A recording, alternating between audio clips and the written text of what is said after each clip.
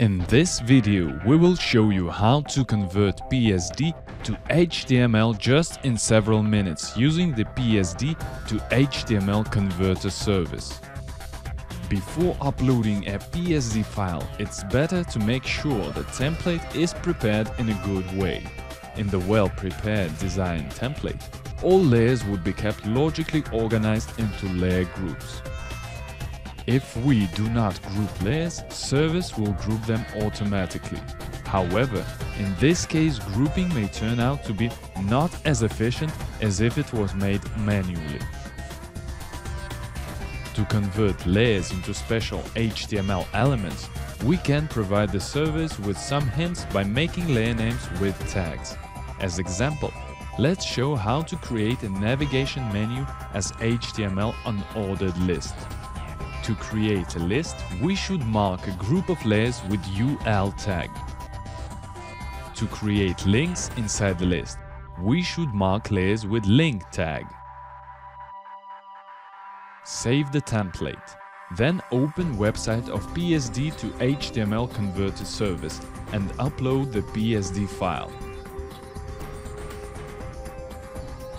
Uploading and conversion of a file takes from several seconds to several minutes, depending on the file size and number of layers in it. When conversion is finished, it is necessary to check notifications produced by the service. For example, for this template, it produces a warning that not web-safe fonts are used. Let's check a screenshot of generated markup. It looks like the original design template. Also, let's check a generated HTML code.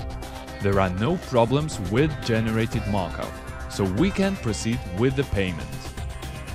Payment can be made either during the conversion process or from the online profile. Also, unlimited subscription for 1 or several days can be bought from the online profile. There are several methods of payment provided. We will use an unlimited subscription that is already bought. To do that, we need to log in. Download an archive with generated markup. Let's open downloaded markup in a browser and check what we've got. Looks like everything was converted correctly. Now let's have a closer look on the generated HTML code.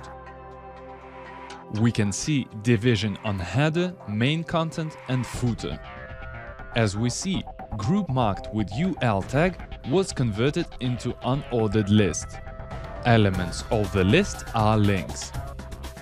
Let's look what will happen if we add more text to a paragraph. Block with text has widened and moved blocks beneath it downwards.